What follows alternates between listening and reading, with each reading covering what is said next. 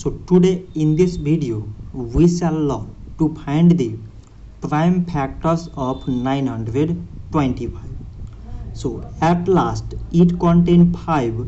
So these whole numbers are divisible by 5. So first we have 9.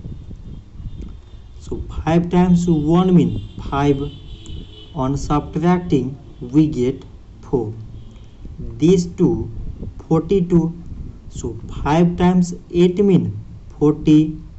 On subtracting we get 2. This 5 25. So 5 times 5 means 25. So again we have 5 at last. So it is exactly divisible by 5. So first we have 18.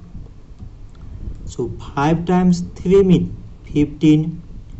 On subtracting we get 3. This 5 35. 5 times 7 means 35. So now we got 37, which is a prime number. So it is exactly divisible by 37 only, and on dividing we get 1. Therefore 925 is equal to, from this side it is 5 times 37. From here it is 1.